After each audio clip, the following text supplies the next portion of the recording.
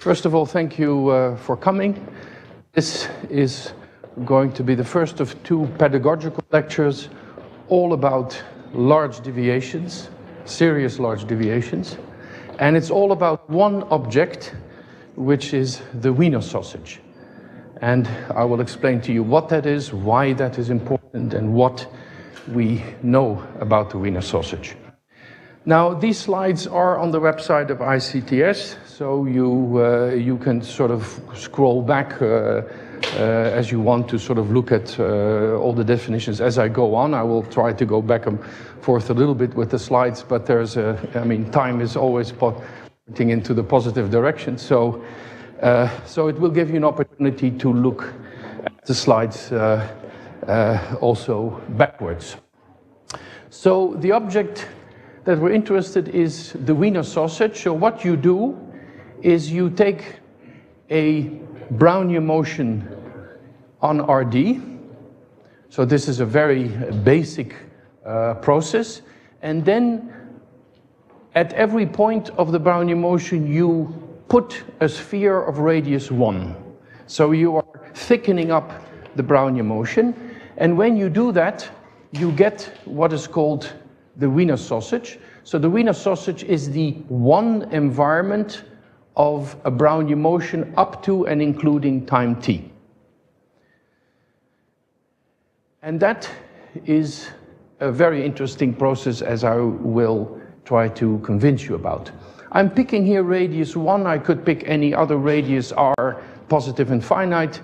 That doesn't matter. By Brownian scaling, all the results that you have for radius 1, you can transfer them to some other radius, so that is not an issue, and we're going to stick for easiness with the ball of radius 1. So the Wiener sausage is just the one environment of a Brownian path up to time t, and this is clearly a set that increases over time, and it's a random set because the Brownian motion path is random. Now, in the first lecture, I'm going to give you a little bit of history about this object, some basic facts. I will recall law of large numbers and central limit theorems that are associated with several quantities several functionals of this Wiener sausage. And then I will focus on two large deviation principles, and the large deviation principles will depend on the dimension. Dimension is a very important and significant parameter here. And these LDPs come from work that I did with Michiel van den Berg from Bristol and Erwin Bolthausen from Zurich. Some of it is in the past, some of it is going on, and some of it will be in the future. So I hope to explain that to you at an easy. And then tomorrow I will go back to these large deviation principles and sketch proof of these large deviation principles. And the proof is difficult, and it's based on something that we have called the skeleton approach. So it's some discretization of the Brownian motion, but it's not the discretization that you get by putting the Brownian motion on a lattice. So that means approximating Brownian motion by a simple random walk. That is not the way we're doing it. We're doing a discretization in another way, and the reason why we do that is that will allow us to bring in some very standard large deviation principles for Markov chains that we can then put to good use to study the large deviations of the Wiener sausage, because the Wiener sausage is a much more delicate object to play with. Okay, and again, this will be really going into the details of the proof, but I think it is worthwhile doing that. Tomorrow I will go slow and I will explain the various steps to you, but I think it's interesting to do that because in this proof we will encounter lots of tools and tricks that are very typical for large deviations. Certainly large deviations associated with Brownian motion and problems. So these tools are useful also for other questions you might ask about maybe putting Brownian motion in a disordered system that we have been talking about. You know, there are many possibilities, and that, as you will see, will also be related to what Francis was talking about on Monday. And so he's been talking about the discrete version of the Wiener sausage, and is working on a continuum version too. So there's a whole bunch of tools out there that are very useful, interesting, powerful, and I will come to talk about them in the second lecture. So that is what we're going to do. Let me begin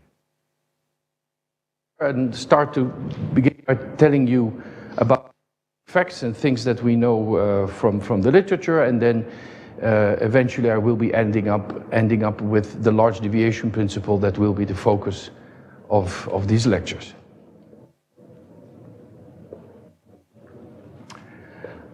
So let's look a bit more carefully at this definition. So again, I repeat, we are starting with a Brownian motion on Rd. D can be any integer dynamics. So this is the continuous time Markov process on this Euclidean space with the generator delta, that is the Laplacian. I am not using 1/2 delta, I'm using delta. So it's actually standard Brownian motion moving at twice the speed, but never mind, I don't want to carry the factor 1/2 around. And I'm going to use symbol to describe the law of this Brownian motion. Under it that the Brownian motion has started at the point. I don't put it's that I could start at 0, so the standard case.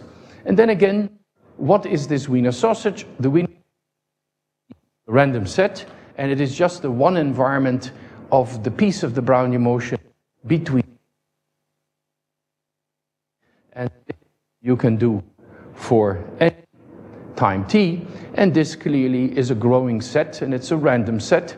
And if you draw a picture of it, it would look something like this. So in here is the Brownian motion, and what this Brownian motion does, it's dragging around a ball of radius 1, and I look at time t what this is all touched.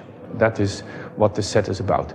The name Wiener sausage comes from Mark Katz. So in a 1974 paper, he coined this term, which is, I think, quite a nice and funny term. And Mark Katz was also a person who was very lively and you love to do these things. Yesterday I learned from Francis that there's also something like a Wiener moustache. I didn't know that, but who knows what is out there. And the Wiener sausage is here. And so the name came in around that time. Actually, the first significant research on the object occurred a little earlier, as we will see, in the early 1960s. Frank Spitzer proved something about this object, but he didn't use the name Wiener sausage. Okay, so this is all going to talk about this object. That's the only suspect in these two lectures. Now, why is the Wiener sausage important? First of all, it is one of the simplest examples of a non-Markovian functional of Brownian motion. So Brownian motion itself is Markovian, but the Wiener sausage is not, because the way the Wiener sausage will grow will depend on its past, because it may self-intersect. It typically will self-intersect.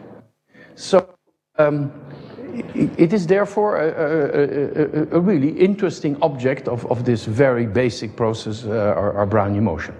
And it has been used in a couple of problems coming from various areas. So if you want to understand how heat flows inside or outside a set, then the Wiener sausage very often appears as a key tool in understanding that flow. So you could take a body in space, you can heat it up, and then you can say, how is it cooling down because it's radiating heat to the outside world. And if you want to describe that, then very often somehow the Wiener sausage pops up as something that you have to describe. The heat conduction, of course, the link with heat conduction comes from the Brownian motion, and this one environment comes that you have to deal with spatialness of the heat content. Then a little later I will argue also that trapping phenomena in random media is also where the Wiener sausage is a tool to describe. Spectral properties of random Schrödinger operators. So in fact in the paper where Marcatz introduced the term Wiener sausage, he talks about the role of Wiener sausage in understanding spectral properties of certain random Schrödinger equations, and he even talks about that the Wiener sausage plays a role in some very stylized models of Bose-Einstein condensation. So somehow it is a tool. The Wiener sausage is not only an interesting object, it's a tool for other quantities. We're going to focus on two properties of the Wiener sausage. First, the volume of the Wiener sausage at time t, and then the capacity. I will explain on the next slide why these two functionals of your Wiener sausage are interesting. And I'm only going to be talking about dimension greater than or equal to 2, because the one-dimensional Wiener sausage is not uninteresting, but it's very simple, because the Wiener sausage is just a random interval. And so you can compute everything by hand, and there's nothing really very challenging in understanding the Wiener sausage in dimension 1. So in these talks, I'm not going to talk about one dimension at all.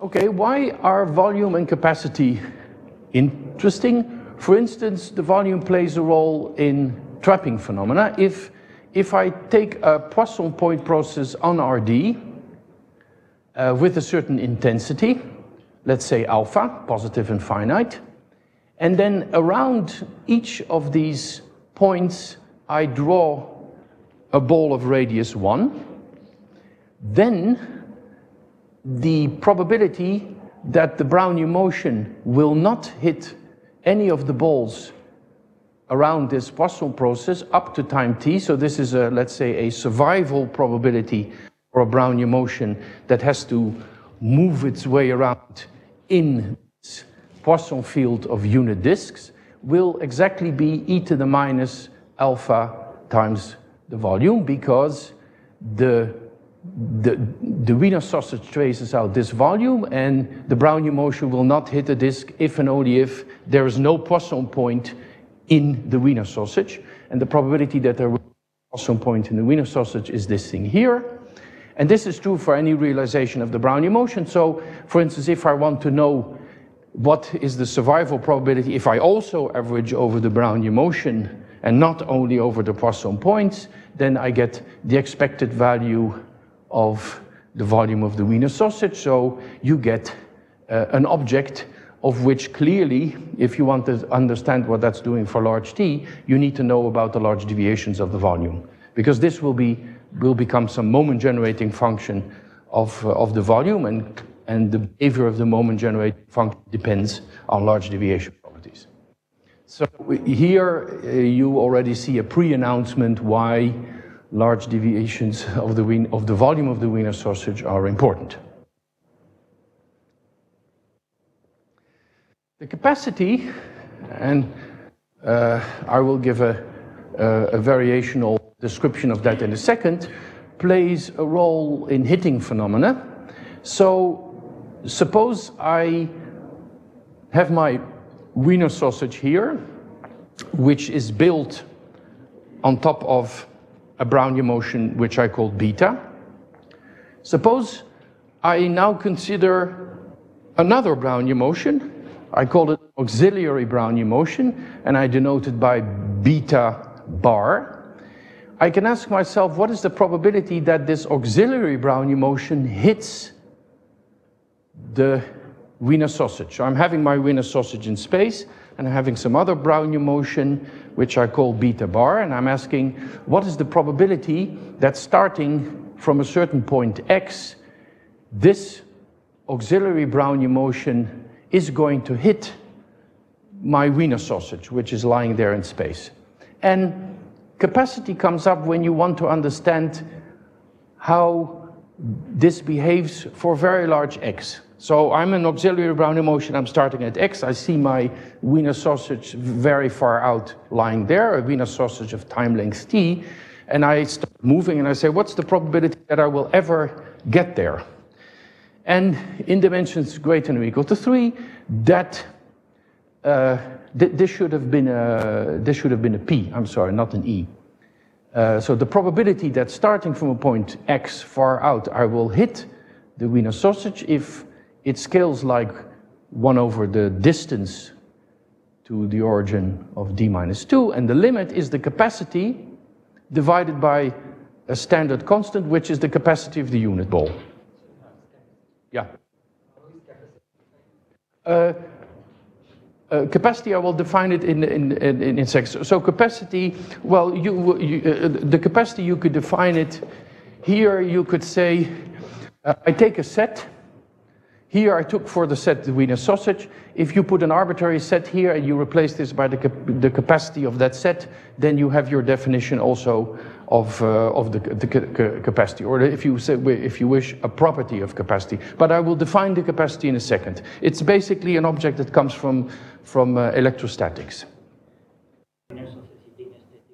Yeah, but you see here the Wiener sausage is just it's located somewhere in space, and if I take the limit x going to infinity, I won't even see whether it's at the origin or next to the origin. I'm doing this for a finite t, and this limit is also an almost sure limit. So as very far away from the Wiener sausage, because this is a far away limit, this does not depend where exactly the Wiener sausage started. You may imagine this starting at the origin.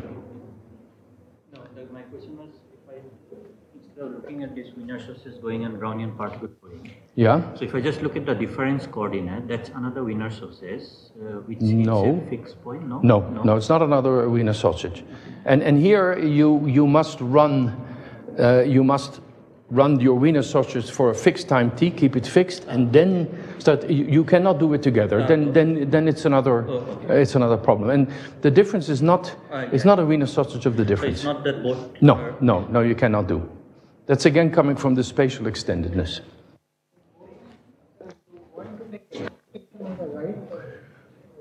This is expectation with respect to the auxiliary Brownian motion. It should be a p. On the right sides are random. Yeah, the right center is random because I'm trying to hit a random set. So the probability that my auxiliary Brownian motion hits this random set will still depend on this random set. So that's why I should have actually put here, this is true almost surely with respect to the Wiener sausage. The first one, I would take this is also a statement for just the fixed beta. And if you want me to take the expectation over beta as well, then I could do that. I could do that here too. I could say, what's the probability that if I average over both the auxiliary Brownian motion and the ordinary Brownian motion, then I would have to put an expectation over this capacity with the expectation with respect to the Wiener sausage, so it would be an E without the bar. I mean, I'm using the beta to generate my Wiener sausage, and then I can ask all sorts of questions about the Wiener sausage.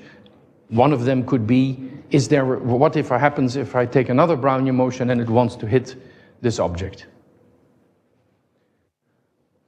Okay, and there are other examples which I mentioned before, where you will see that volume and capacity of the Wiener sausage enter into the game.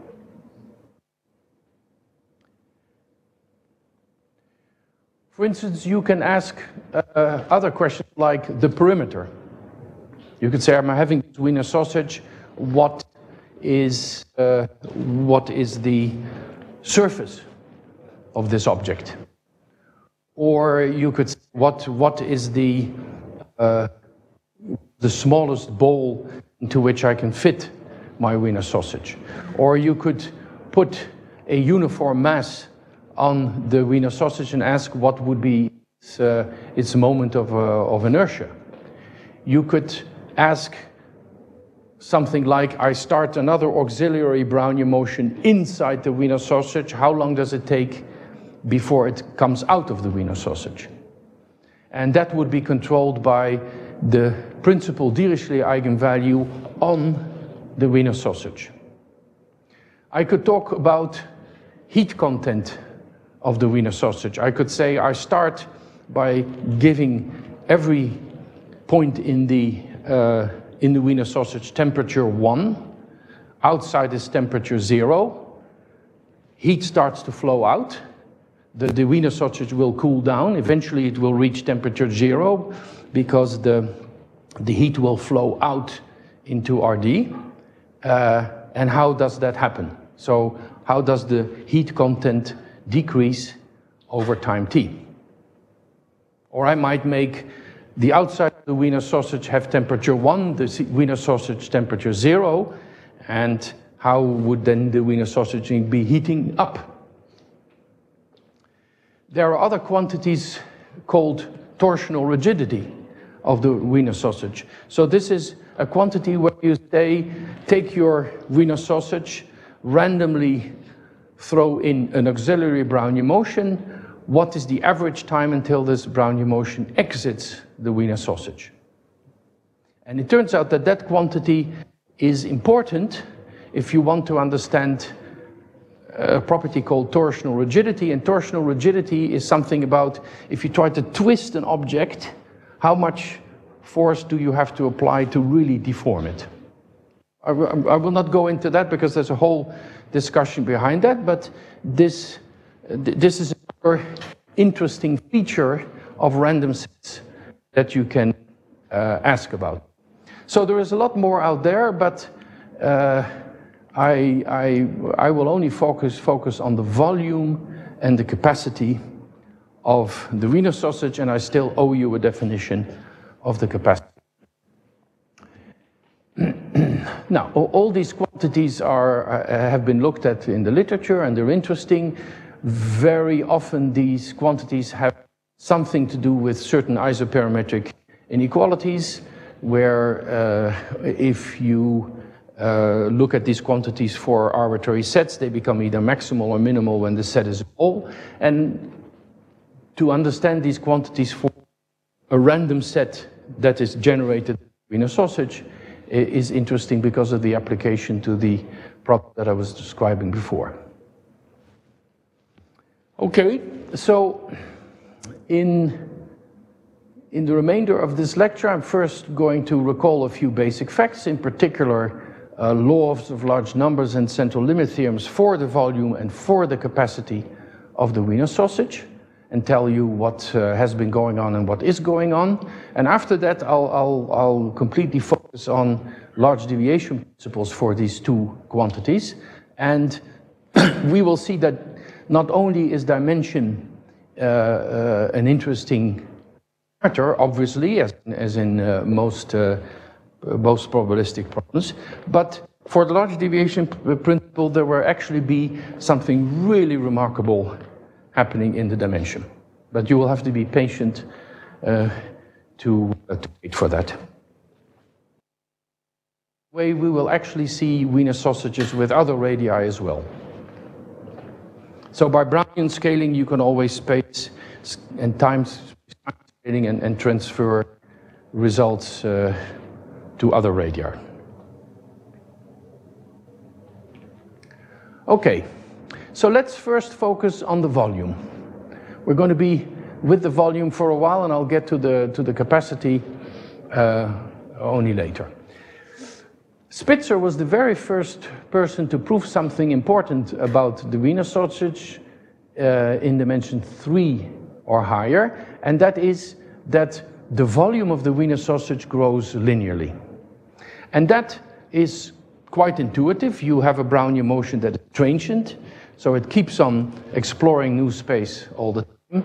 And the fact that the volume would therefore be growing linearly in time is quite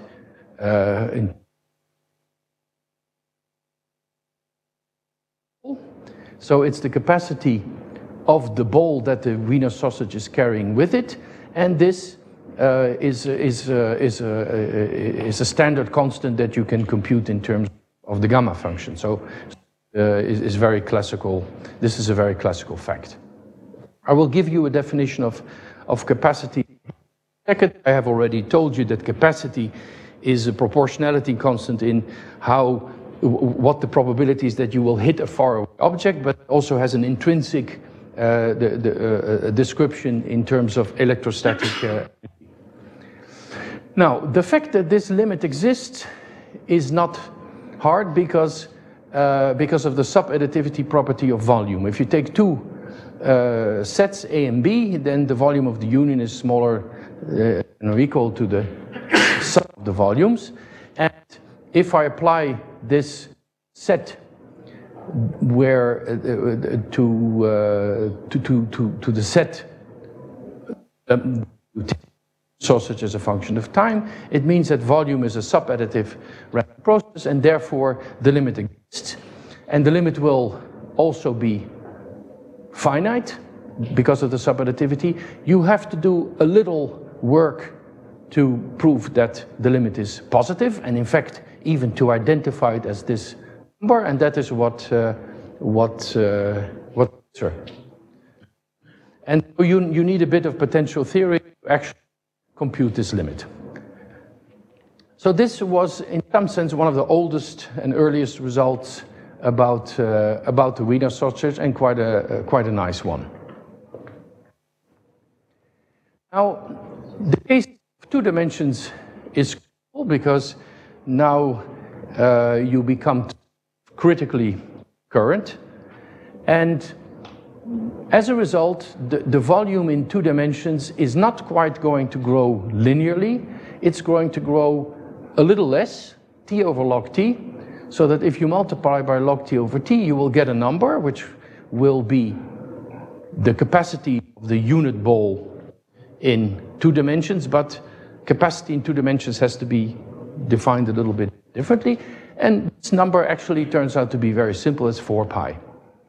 So here, because the Wiener sausage has a tendency to come back before, it will grow a little less than linear, and everything can be dealt with in detail. There's also a central limit theorem. You can prove that the variance of the volume of the Wiener sausage has this behavior in dimensions 2, 3, and greater or equal to 4. So in dimensions 4, it's t. In dimension 3, it's a little more than t, and in dimension 2, it is a little less than t squared. And again, there is something also in one dimension, but I'm not going to talk about one dimension at all. And this was proved also by Spitzer, except the two-dimensional case is more delicate, and Legal proved this result here. And there's a certain constant in front of it that I don't bother to tell you what they are, but they are known. And in dimensions greater than or equal to 3, the limit law is Gaussian. So if you scale by the variance, you will end up with standard normal limit law. But for 2 dimensions, it's non-Gaussian. And that limit law was also identified by Legal. And it has something to do with intersection local time. So the limiting law for dimension 2 is known, but it's more complicated and requires a more sophisticated description.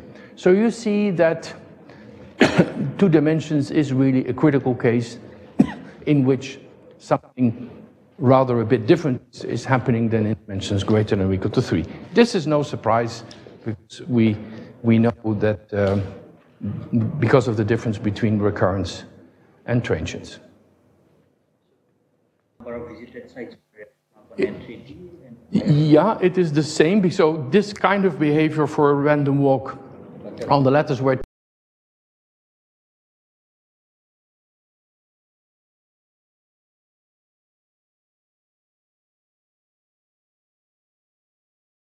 T becomes N is the same. Change a bit because like the escape probability is different.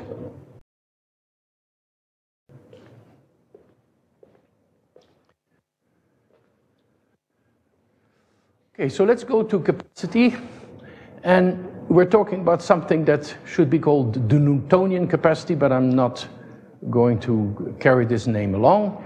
And there are different ways to define it, but here is a variational expression for it that comes from electrostatics. If you want to compute 1 over the capacity, then this is given by a variational formula.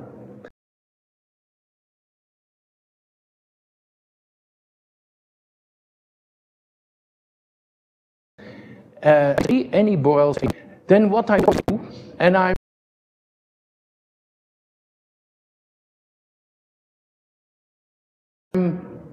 this double where I integrate over x and y according to this probability distribution that's living on the set A certain function, and this function is the standard Green's function in dimension D. This is for D greater than or equal to 3.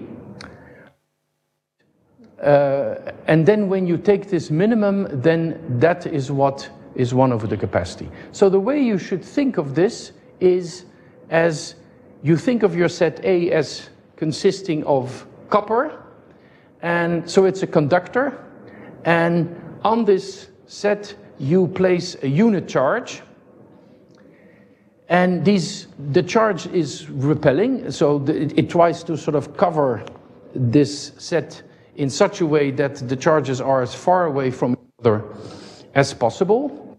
And then between volume elements dx and dy in your conductor, there is this, let's say, repulsive energy. So this is like Coulomb's law. And then this is to be thought of as the electrostatic energy that this conductor A carries when I put a unit charge on it. And the influence is taken because the charges try to configure themselves in such a way that this electric energy is the lowest, and the number that you get is 1 over the capacity. So this is one way to define the capacity. There are other ways, and I already told you about one that has to do with, will I hit an object that is far away? Then it's also appearing, and there are many other, I would say many, but several others. This formula is the one for dimension 3 or higher.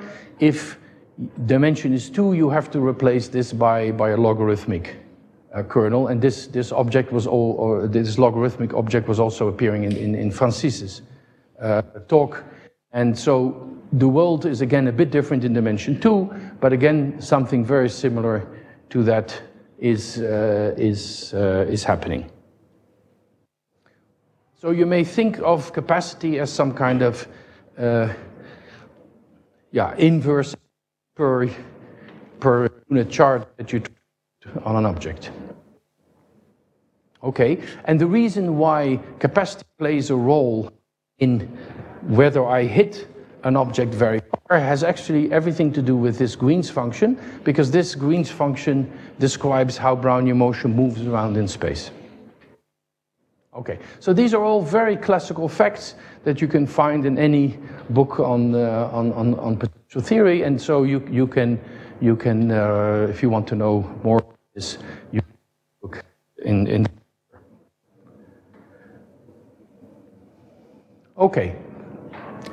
Also, the capacity satisfies a strong law of large numbers. So the capacity is also growing in dimensions greater than or equal to 5 linearly in T. This was recently proved in a paper by Astela Shapira and Suzy. the existence of, it's not difficult to get this proof. I will later tell you a result that was quite a bit more difficult that they also proved, but it's going again linearly. Your Wiener sausage is growing linearly in space, and therefore also the capacity should be going linearly in space. And there is a proportionality constant. Again, capacity is also a sub-additive quantity, so the capacity of the union of two sets is less than or equal to the capacity of the sum of the sets. You can actually immediately see this from this variational representation using the fact that this, the right-hand side here, is monotone in the distance. It's decreasing in the distance. So using that, you immediately, capacity is also, like the volume, is a sub-additive quantity. So therefore, if you apply it to the Wiener sausage, this will be, the existence of the limit is no issue. The fact that the limit would be finite is also no issue. But you have to do a bit of work to prove that the limit is strictly positive. The problem that we are having at the moment is we do not have a closed form expression for this number. So unlike what we saw for the volume, we do not know how to compute this constant. And I think it may be quite a difficult object to compute. I don't have any particular high hopes this should be easily computable, but it exists and you can get bounds on it, etc., etc. So a little difference is coming up already here. The limit is not so easy to identify, and this is for dimensions 5 and higher. And the reason even higher is important is that if you take two arms of the Wiener sausage, they will intersect finitely often in dimension 5 or higher, and they will intersect often in dimensions 4 or lower, and that apparently has an effect on what the right, because the capacity is trying to charges over the set, and then there's some Coulomb interaction between the sets. So the capacity is a much less local object. It's a more global object because it really depends on the whole set and the distances between different parts of the set. Yes? So no matter what thing you have, you always have an optimal distribution. This is what we call an equilibrium distribution of the charges. Okay, yeah. And okay, so you see that the capacity already is a somewhat more complicated object, and the critical dimension is different. So let me mention that. This is a recent result by Stella-Shapir and Susi, that the capacity in dimension 4 is growing a little less than linear, namely t over log t. And here the limit can be computed because, and it turns out to be 8 pi squared. And this was a somewhat delicate computation to actually get that, to get the power of log. So here, for capacity, it's dimension 2. Sorry, for capacity, it's dimension 4 that is critical. Whereas for the volume, we saw that it was dimension 2 that was critical. And that has everything to do with the fact that the capacity is a much more global quantity than the volume.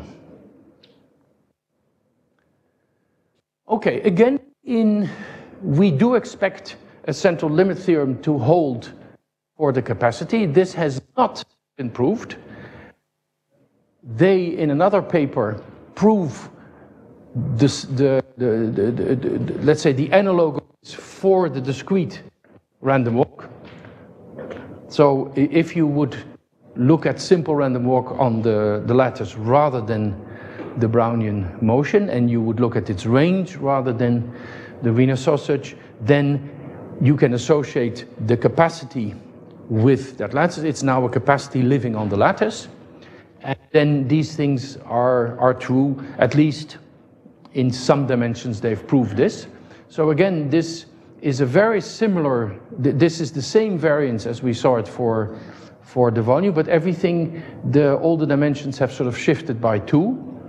And it is expected that again in these dimensions 5 or higher, the limit law would be Gaussian, and it is expected that in the critical dimension the limit law would not be Gaussian, but this has not been proved. In the continuum nothing has been proved, and in discrete thing only part of what is written here has been proved. For instance, this has really only been proved up to, you know, upper and lower bounds where the powers of the logarithm are not matching, but so what is written here is what should be true, and only part of it has been proved.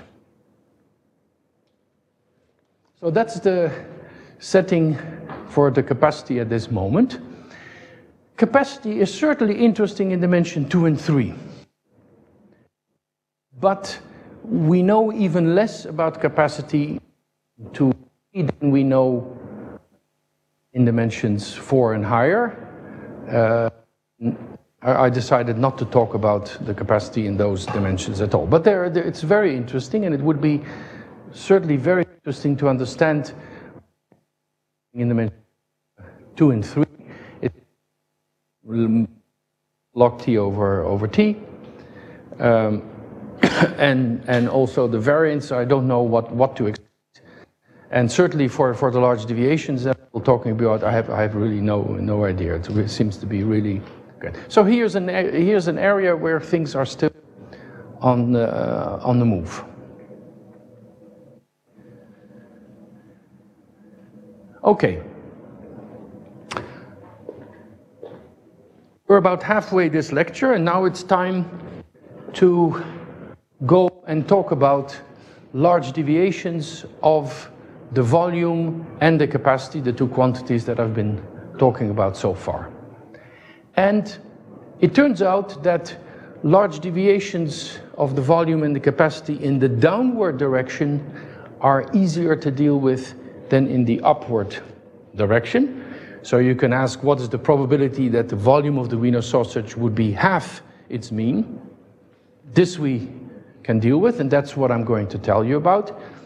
If I would ask, what's the probability that it's 3.5 times its mean?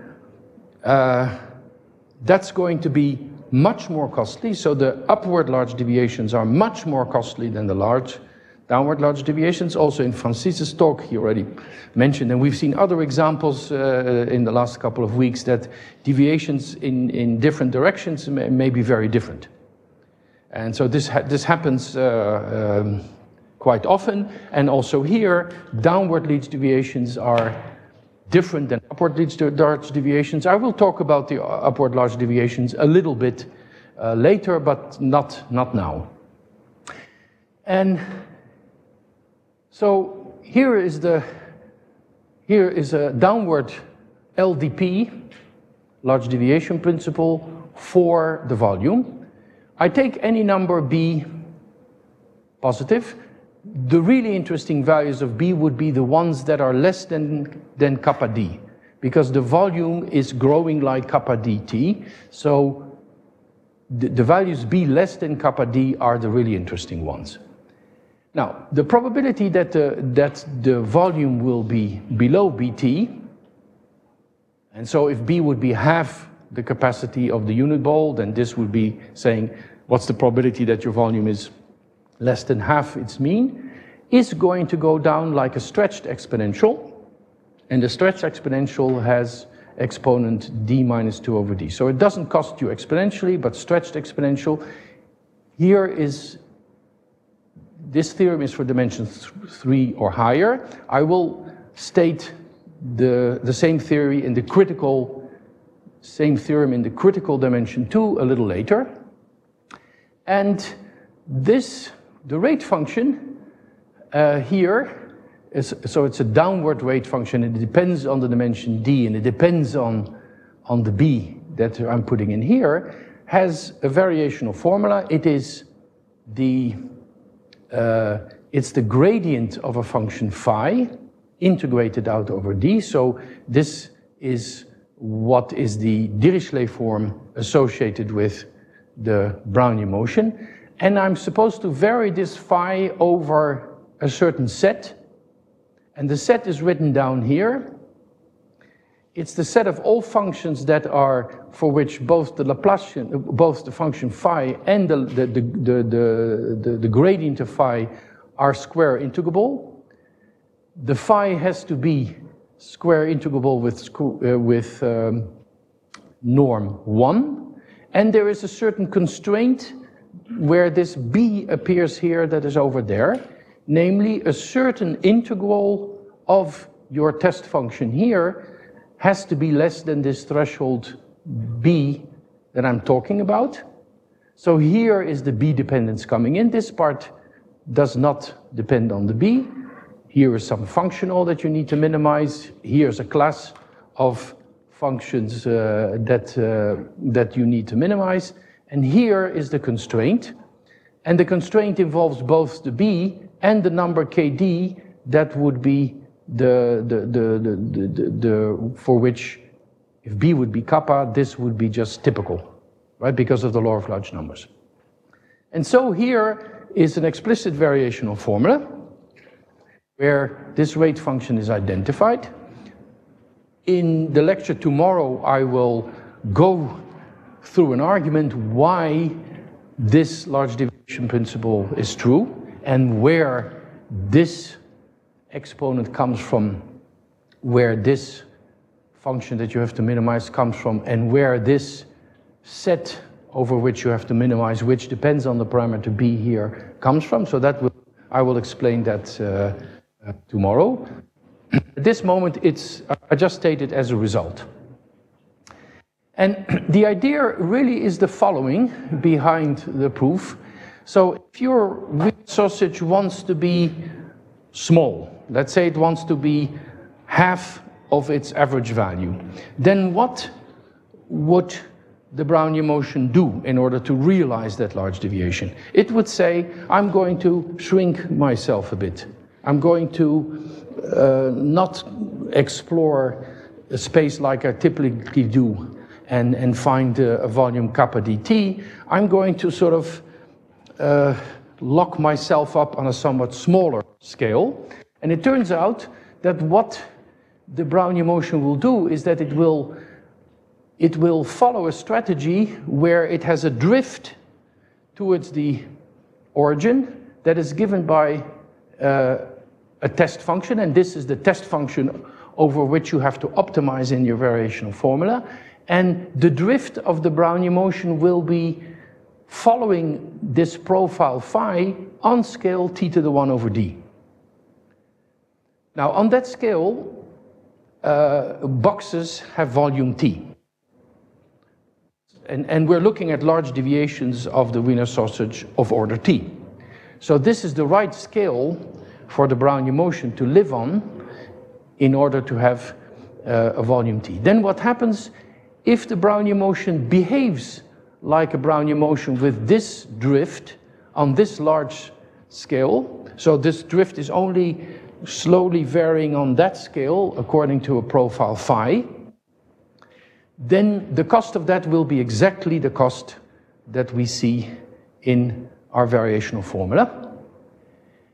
And what happens is that when the Brownian motion does that, so when it behaves like a Brownian motion in a drift field that varies on scale t to the 1 over d, you will see that if you take a little volume element dx, the time that it will spend into this volume element will be t times phi squared x.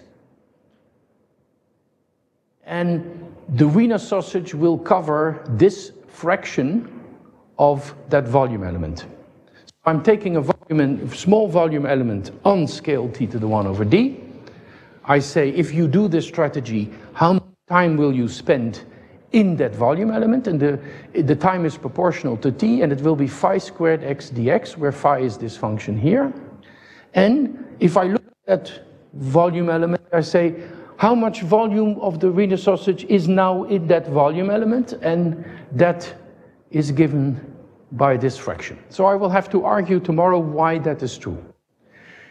Now, if I do that, I have parameterized, so this parameterizes a whole bunch of strategies. It will produce the right cost, depending on phi.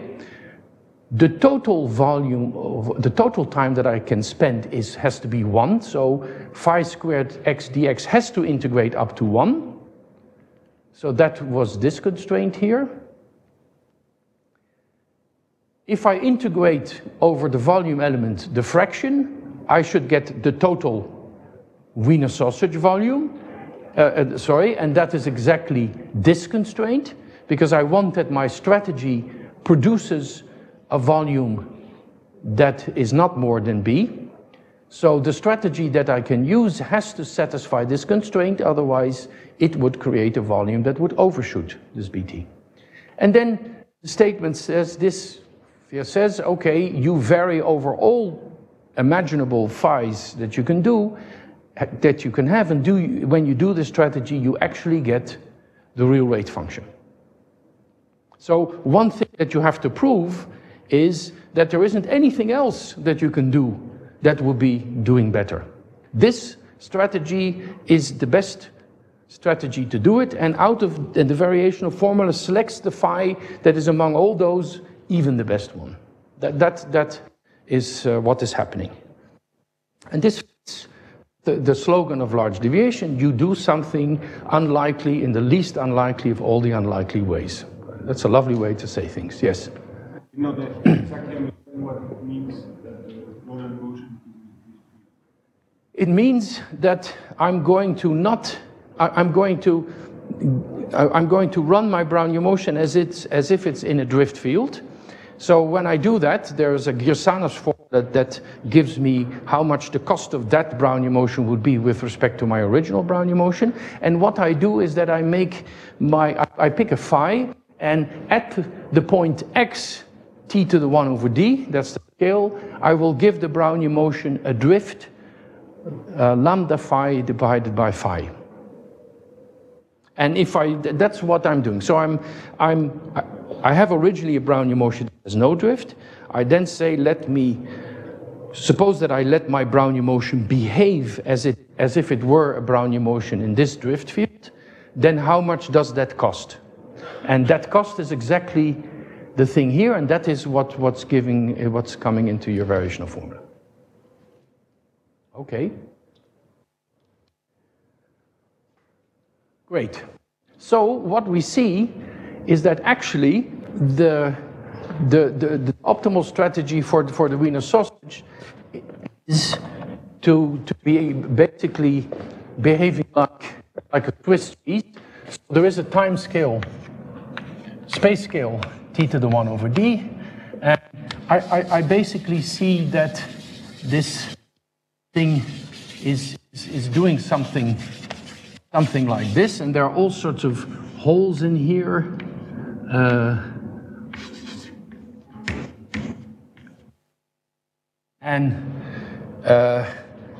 And what you see, if I take a point x, t to the 1 over d, I see that the local fraction covered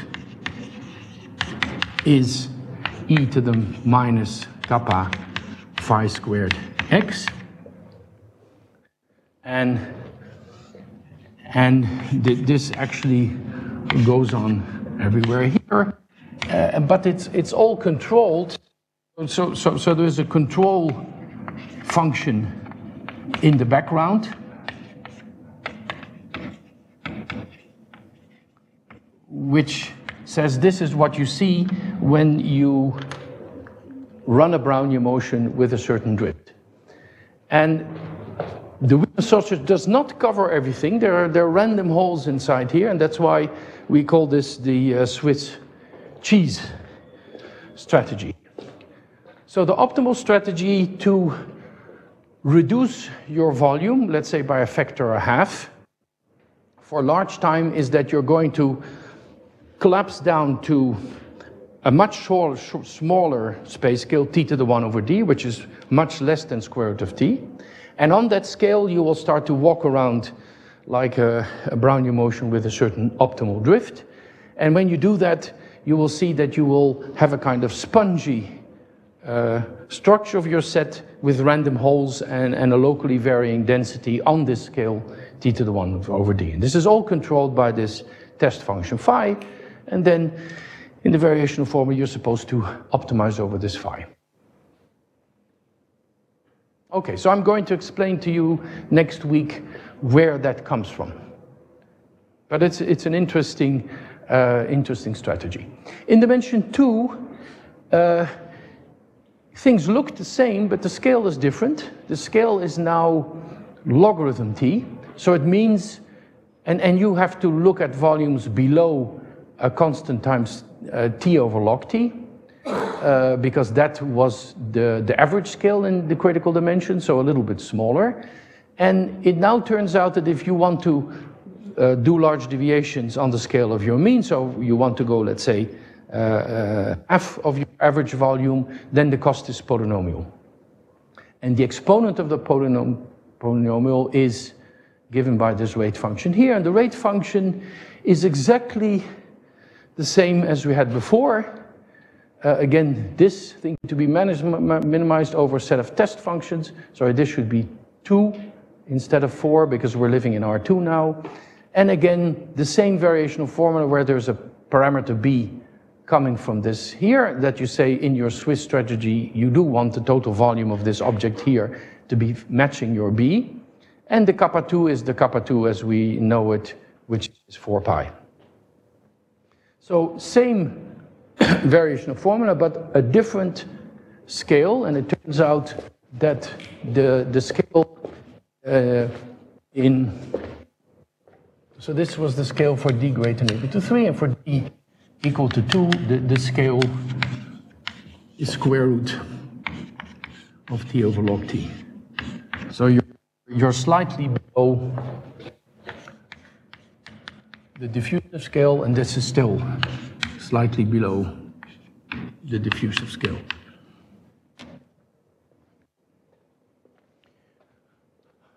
Okay, so the cost of the downward large deviations in critical dimension is less. It is polynomial rather than stretched exponential. So again, the criticality of the dimension really changes also the large deviation picture significantly.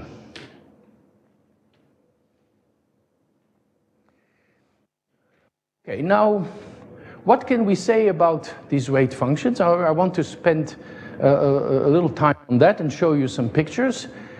I can, by using Brownian scaling, scale the rate function to a function where all the constants have disappeared, right? So here there was a kappa 2, there's a b here, there's a and what I can do by Brownian scaling is to bring the rate function in a standardized form where it is, apart from a normalization that depends on this constant kappa d, and also in the argument, it is given by a standardized formula where there are no constants left anymore except dimension. And so this variational formulas, you have to minimize the L2 norm of the gradient of psi. Psi has to be square integrable, and also the gradient has to be square integrable. The square norm has to be 1, and this integral has to be bounded by this scaled variable, which now starts to become interesting for u between 0 and 1. I do allow u to be positive, but you will see that this whole variational formula will collapse when u gets larger than 1, because this integral can never be more than 1. Now, this function here, we know a number of facts about it. It's a continuous function. It's strictly decreasing. It's really non-decreasing, because if this goes up, the constraint gets less, so this goes down. And it becomes 0 as you hit the point 1. We also know that if a minimizer exists, and sometimes the minimizer does exist, sometimes not. If it exists, it's unique modular translations, and you can use things like what are called rearrangement inequalities for the Laplacian to show that it would also be the minimizer. If you center it, it will be radially symmetric and radially decreasing. So we know a lot about this variational formula. And I'm going to show you a few pictures in the next slide. But for instance, one thing we know is that if I make u go to 0, so now I'm asking for large deviations that are really small on the scale of the mean.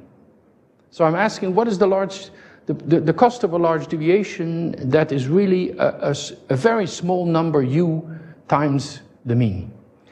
Then that cost will blow up, and the blow up will be exactly given by, so it turns out, the Dirichlet eigenvalue of minus the Laplacian on the unit ball.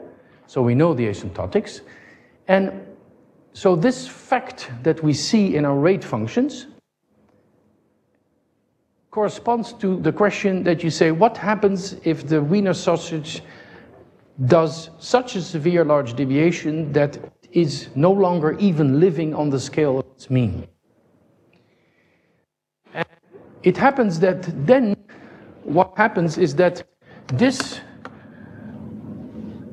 the volume of this thing has to shrink even more, so it's like I'm pressing this Swiss cheese and I'm pressing all the holes out. And in that limit, you will see that this cheesy object will converge to a compact ball. If I want this volume to be so small that it's even going to be much smaller than this scale, I'm going to basically squeeze out the holes and I'm going to end up with a ball. So this is a Gouda cheese, which is perfectly circular. You won't find them in Dutch shops, only because they're always flat a little bit at the top and the bottom. And then actually we find back some earlier work that had been done about much more extreme large deviations of the Wiener sausage. There was a paper by Donsker-Waarden about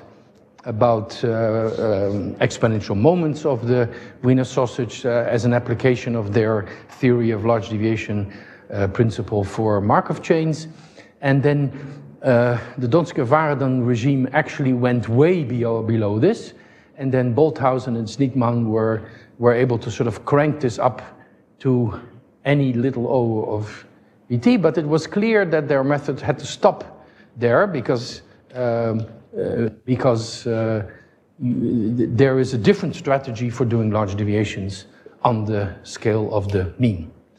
So this scaling result, which just comes out of analyzing this variational formula, is recovering in some sense these earlier results where people were looking at really extreme large deviations of the volume of the Wiener sausage. Okay, now here are pictures of this standardized rate function. And there is something really interesting happening at dimensions 5 or higher. So we have one large deviation principle for dimensions 3 or higher, where the cost is stretched exponential, the d minus d, and we have a large deviation rate function, the critical dimension, the cost logarithmic, so the cost was polynomial. And it turns out that in dimension, so they are strictly decreasing curves. They hit 1 and then they become 0. That's because if you ask for a large deviation, something that is higher than the mean, it doesn't cost you anything. So the rate functions should become 0 above 1, and they do. Now, in 2 dimensions, this is a nice convex curve. In dimension 3, it's not. And the non-convexity means that if you look at certain moment-generating functions, there's actually a collapse transition occurring. And so the non-convexity has some effect on questions that deal with trapping of Brownian motion in a Poisson field of disks. So this is one of the applications that I mentioned of the Wiener sausage.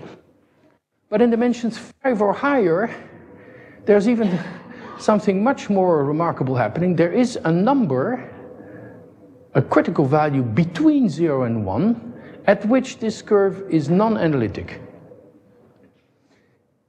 And what is happening here is that if I ask for a deviation downwards below critical, I'm going to do this Swiss cheese strategy all the time. I'm doing this all the way up to time t. If, however, I am here, so this means I want the volume to be lower than the mean, but not so much, let's say 90%. Then what happens is that this Swiss strategy is actually done only part of the time. So what will happen is that the optimal strategy will be for your Brownian motion to do this for, let's say, half of the time, and then to sort of shoot off and be a usual Brownian motion. And this fraction of the time, it will create a volume that is proportional to this time times kappa d. And here, it will produce another fraction of the time, and the two together produce exactly the large deviation that you want. So in dimension 5, something really remarkable is happening, that you push the large deviation down, you will start to see that there is a little Swiss cheese appearing, and there's still a certain part of the Wiener sausage that does the typical thing. But when I want this volume to become too small, this thing has been completely absorbed into the Swiss cheese. And so in this case, there is an inhomogeneous strategy. You do typical stuff part of the time, and you do large deviation stuff another part of the time. And this you can do because we're looking at large deviations on the time scale, on the scale of the mean. This is not happening in dimensions 3 and 4, and it's a deep thing that is hidden in this variational formula. And it has something to do with developing this up to the fourth and the sixth power, and using Sobolev inequalities, and it's something that is not lying at the surface, and we were a bit surprised at the time to find this. So that is how you should interpret this thing here, and along this here, the curve takes a much easier form. It's some kind of pure power law as a function of 1 minus u, whereas here it becomes something different. It's like when you try to do this strategy for a while, you're fine, but then at some point the full Swiss strategy is managing to do better. Okay. Now, one word of caution. I have always been talking about interpreting the large deviation formula in terms of such strategies. And that is really what is happening. But I'm not claiming that we have proved that conditional on the large deviation principle, this is really what the path is doing. I could prove this in a kind of weak sense. If I'm only talking about volumes and times, the answer is yes.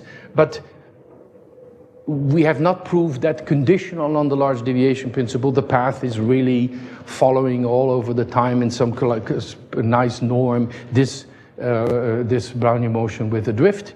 I'm sure this is true, but this will require a bit more work. You would have to go and worry about errors in your large deviation principle. Francis already mentioned that, if you compute rate functions, there are strategies behind, but proving that the strategies are really realized conditional on a large deviation event is another level of complication. I'm not going to go into that, but certainly in a kind of soft sense, what the strategies that have been told you to think about are really ones that are happening. So one can prove it in some kind of soft topology that this is happening. Okay, something really interesting here happening in dimension 5 or higher. Now,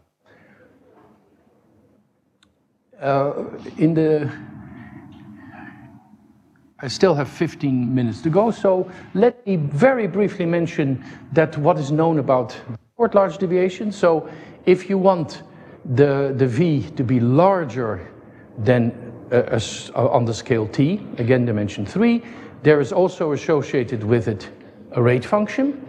So Hamana and Kesten proved that this rate function exists, and they also proved that this rate function becomes larger than 0 when B is larger than the typical value, which was this kappa D. So this function will be 0 below kappa D and positive above kappa D. So just like the opposite from what we had for the downward large deviations. The cost is exponential. So it's much more costly to make a large deviation in the upward direction. And why is that?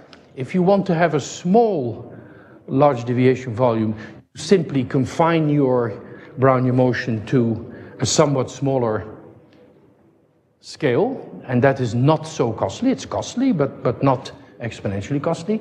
If you want the volume to be large, what you have to do is everywhere along the typical path stretch the Brownian motion a little bit up, inflate it a bit more so that the whole volume gets larger. I can make the volume smaller by making it intersect itself more, but to make it larger I have to everywhere sort of squeeze, inflate the Brownian motion, and that's costly, and that is exponentially. And there is no variational formula known function.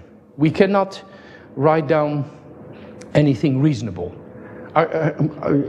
It's certainly, so with Erwin and Michiel, we wrote down some kind of horrific variational problem, an enormous space of all stationary ergodic processes, but this is not useful at all. So there is some very high level, very abstract variational formula for this, but it's useless to be able to get what the properties are, and it should be some function that goes up, but we don't know much about this. There are some bounds known for this object. There was earlier work on understanding exponential moments of this VT, and if you use that, you can get some control over more difficult to get your hands on than the downward large deviation principle, for which we have nice variational formulas.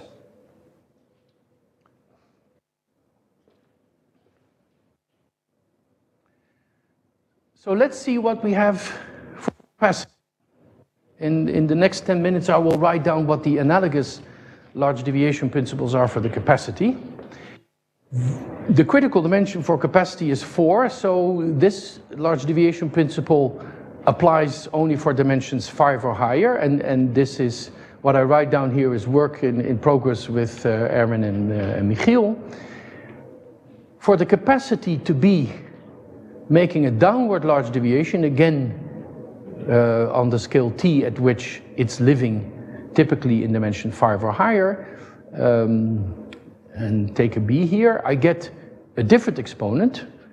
The exponent is d minus 4 over d minus 2. So it's again stretched exponential, but with a different exponent. And you see that dimension 4 is critical for this result. There's again, you have to minimize this kind of integral as we saw before under a constraint. And the constraint is different in the way you have to deal with the constraint B, because it's no longer an integral like 1 minus kappa d to the phi squared dx. It is a more complicated thing in which this constant CD, which is the constant for the typical growth, so the capacity typically grows like CDT, has to be modulated by a certain function here. And this function you have to solve first. It is the solution of the Schrödinger equation with the potential CD times phi squared. Phi is your test function, times a certain constant, and the constant is written down here. And you have to solve this Schrödinger equation with boundary condition 1 at infinity. So if for a given test function you first solve this function, you find it, and then you have to substitute this into your integral, and then you have to satisfy this constraint. So, upshot of the story is, there is again a variational formula, a bit of the same type.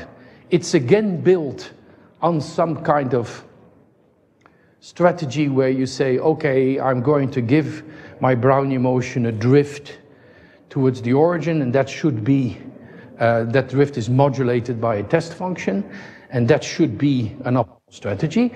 However, the whole space scale is different.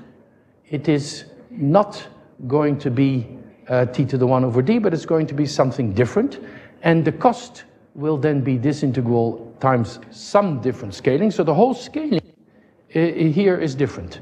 I'm no longer living on the same scale, I'm living on another scale. And the constraint is a bit more complicated because the capacity is a non-local quantity, and I apparently have to, in the constraint, get a function that depends on the phi function in a way that still first requires that you solve a Schrödinger equation with a potential that is proportional to the square of your test function. And there is a certain constant appearing in here. Now I've put here a red exclamation mark because I'm not 100% sure about this constant. There is some constant, but it may turn out to be a bit different. This is work in progress. At the moment we think that it's this number, but there's a little lamp burning in the back of our head saying maybe this should be a somewhat different constant. I won't go into this. That's what we are able to do. I'm very convinced that the result this would be true, but we only have a little bit of doubt about whether this is the right constant. I have hope that this would be okay.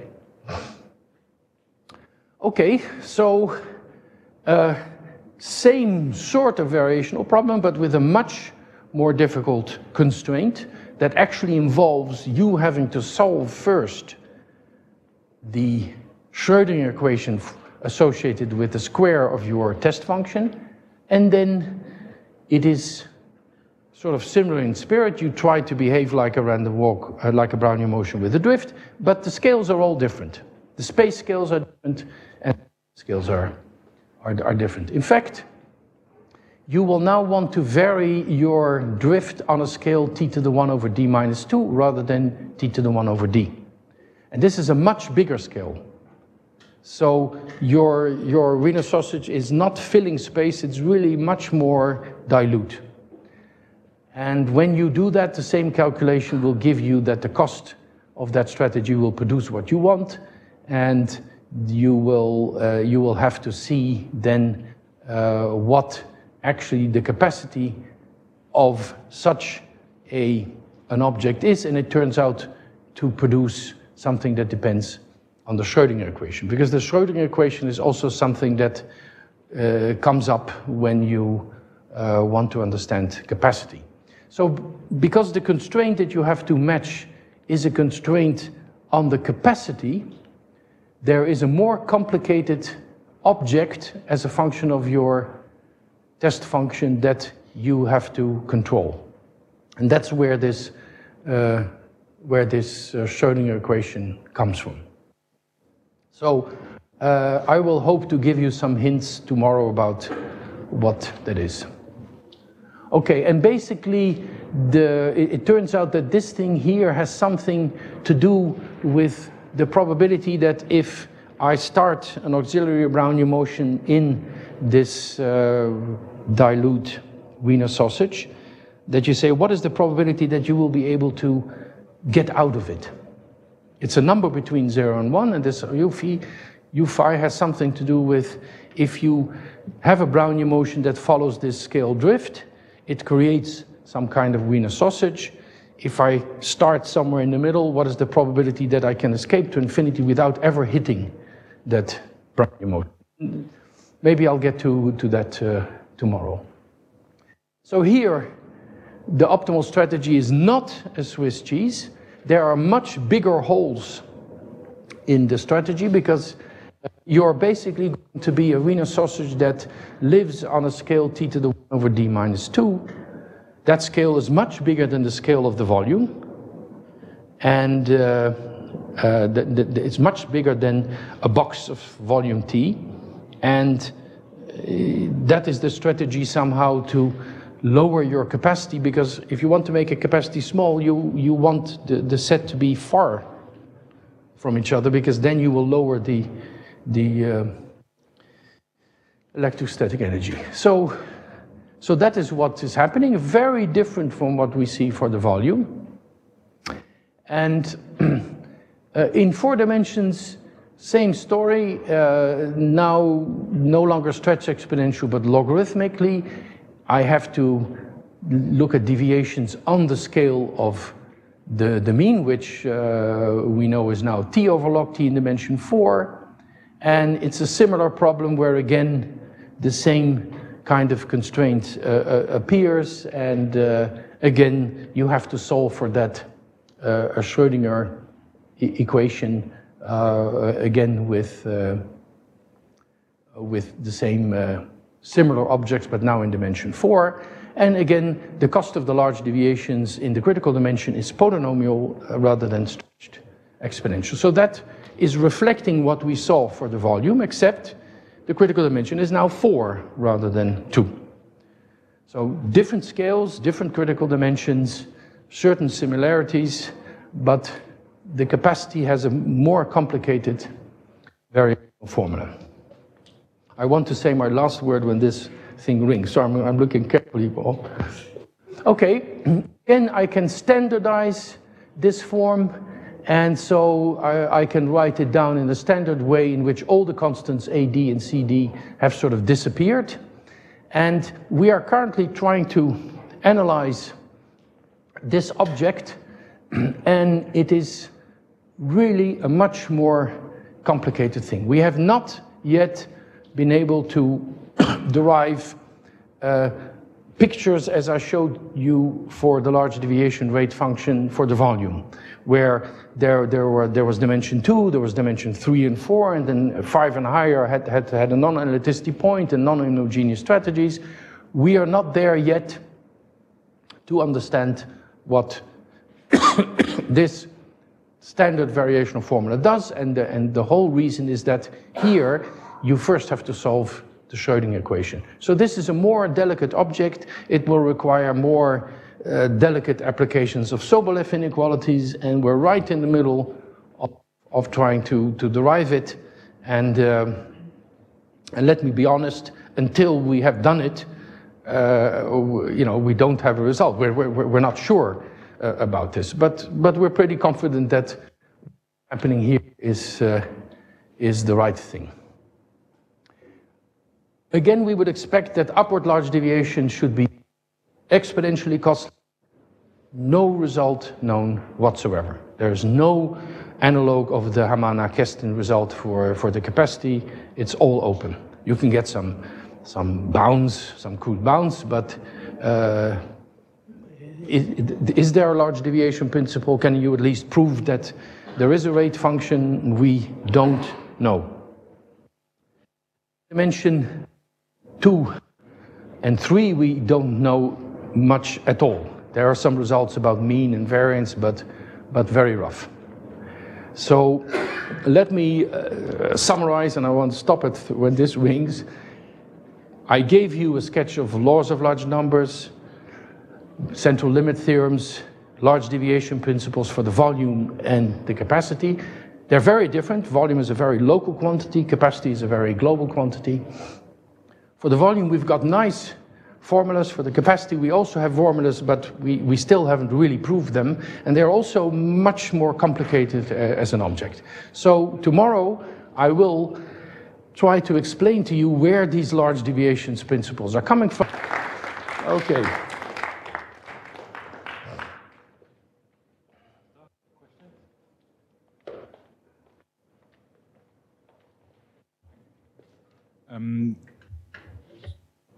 It works?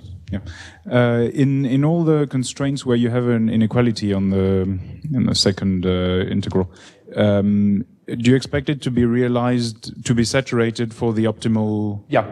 So for the volume, we actually know that. Okay. And that comes because in the end, when you've done the analysis, the rate functions are strictly decreasing. So in the region where so indeed, yes, it will be saturated. For the capacity, we also think that they should be strictly decreasing, and then again, they. So, for example, going back to the law of large numbers for volume, if instead of this Wiener sausage, you put a different shape around the point. Yeah. You get. Yeah. No problem. If you would replace the unit ball by any compact set,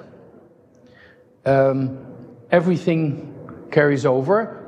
We have done it for the volume only. And what happens is that the constant kappa d has to be replaced by the capacity of your set. And so for compact sets, there should be no problem. Even, you could even dream that it could be some fractal set that you carry around, and then it's probably still okay, but you do need some reasonable properties about the set because of certain approximation properties. In the proof, you will have to do various approximations, and so let's say the net's 9. But indeed, you can carry around a set, a square, no Gouda cheese, Emmentaler with holes in it. It's also fine. So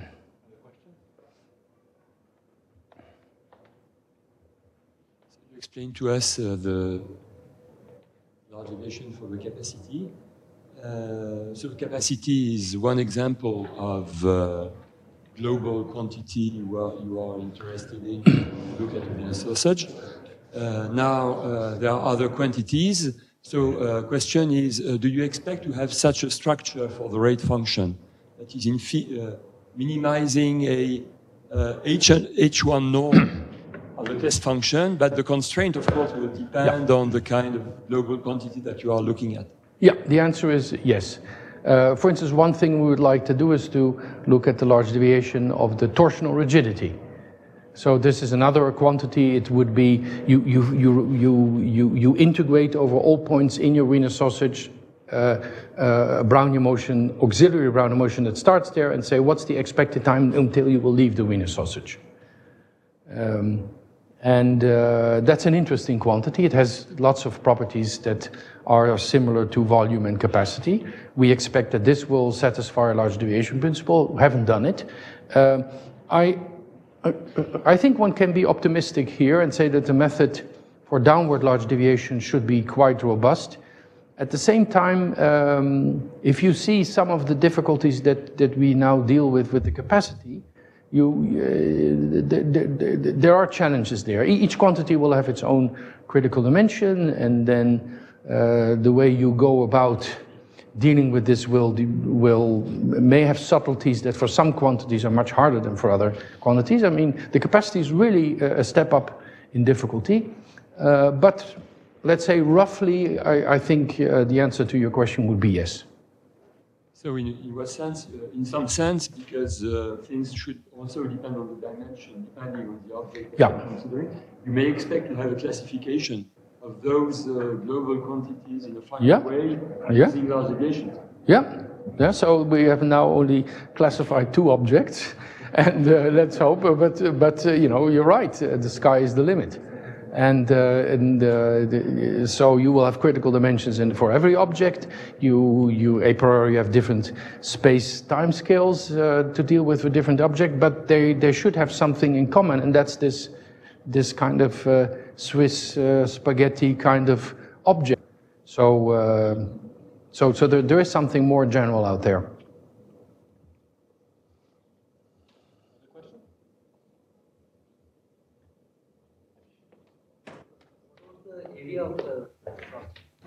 That's another quantity. The surface of the So Abdullah and Shapiro and Suzy have a result about the area of the and or of large numbers and central limit theorems for that. it's a bit more difficult. A quantity of which you would be able to fit into this picture, but you would have to do the work and see what the variational problem becomes. You will get a different constraint.